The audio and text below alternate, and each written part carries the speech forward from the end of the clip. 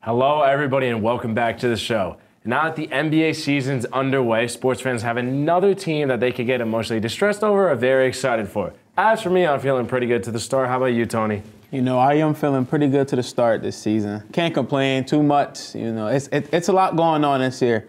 First, a lot of trades. How about that James Harden trade? I'm saying James Honeybun Harden is officially on the Clippers now. What can I say? He's in shape. Sort of. Surprisingly, he's in shape. Sort of. You know, we should see. What you think? Like, how you think the season gonna go for the Clippers? I don't know. I mean, you know, Honeybun Harden can always gain it back, and this guy will go from scoring 40 points to 5 points. So too many Honeybun smoothies on the bench. Too many. Exactly. He's eating too much. Way too much. I think that trade, honestly, is going to turn out for the worst for the Clippers. They gave up a lot of depth to go get Harden, and we know Harden's a real diva. This guy is just cancer to the team mostly. I mean, he says he's the system. He's not a system player. I don't think that system works anywhere in the world. Maybe with aliens, but not here. Hell no. But I think easily that trade's not going to really work out. Maybe a trade that will work out, though. Let me bring this up. The Damian Lillard trade. Possibly. I mean, it's not looking the best. But It's not at all. It's not. Because the one game he did drop 8 points. It's just like. And that was right after his opener with like 38. I'm saying, so. The depth, man. It's the depth. They got no depth. Not certain teams like the Mavs. I mean, the Nuggets, the Celtics. All these teams are looking dominant. What about the Lakers? Lakers are the Steelers of the NBA. LeBron said himself. They're not that good. They're going to blow it. I don't care if LeBron or it's a healthy AD. Get out of here with that. Lakers cannot beat the Nuggets. Nuggets own the Lakers. Come on now. Mike Malone, daddy of the Lakers. We know that. You know, LeBron is about to turn 39. All he's going to do is get even better. So I'm going to say. I don't know, man. He's been going crazy this season. The West is a very competitive, very competitive conference. Like, more than the East. I don't doubt you on that. That's definitely one of the most competitive we've ever seen, with the Mavs looking exceptionally well. Luka's looking fantastic. I mean, Nikola Jokic is about to go for another MVP. Yes, Let's be real. Yes. This dude already got like 3 triple-doubles, 7 games in. That's ridiculous. And then you got another team like the Minnesota Timberwolves who are actually looking sneaky good. I mean, trade Rudy Gobert. Get that man off your team. You're looking way better. But another competitive nature, of the season, man. How you feeling about the in-season tournament?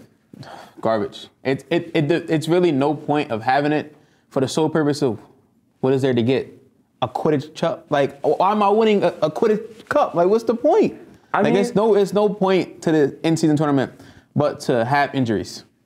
People gonna go hard, nice courts, nice jerseys, for what? Money? That's the incentive. It's all money. I mean, you can hold up a cup, you hold up a trophy, you know, mid-season. And make that like regular season competitive. So the Magic win the cup. What are they? They're the best half-season team. Tournament. They're the best in-season tournament. They'll be the best regular season team. I mean, I'm excited. It looks competitive, man. I mean, it's pointless. We'll see. I think if the players really take competitive, it'll make the regular season really something to be excited about. I mean, they get Indiana game, 141 points in the first ever in-season tournament game, bro. But I feel as though that means there's no defense. There's no defense. It's definitely less defense, but sometimes it's just better offense. That's true, but Tyrese dropped like 38 that game, or like 35. But is it going to be consistent enough to do that, though? Or is it just only for Tuesdays and Fridays is he going to be? He's going to wake up. He's going to wake up on a Tuesday, he's going to wake up on a Friday, and he's going to drop 40 points. He might just wake up on Tuesday and Friday. That's what I'm saying. Well, I mean, we'll see. I mean, I'm excited, man. It's going to bring some competitive nature to the NBA. A lot of people have been complaining about it, but like when you got people like James Harden, like a diva, maybe he'll complain about the in-season. We never know, man. It's something. I mean, what about Ben Simmons might even go crazy. I'm saying Ben Simmons might even drop 50 points in the in-season. Is he going to be good in the when it actually matters in the playoffs? If his team make it, no. I don't know. Ben Simmons even being brought up in 2023 is a wild statement to me. What do you think about end of season? End of season, who I think... Because it's early, but I think we can make some... Okay. I'm picking up what you're putting down. I feel like when it comes to the Western Conference, you might hate me. You got to say the Lakers, aren't you? You got to. You got to go with the Lakers. Man. I can't put my money against LeBron.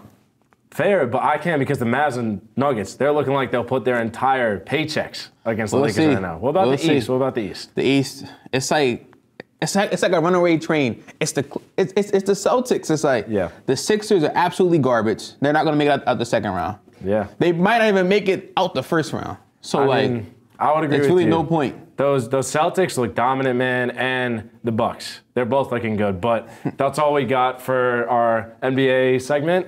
Let's send it off to the next segment.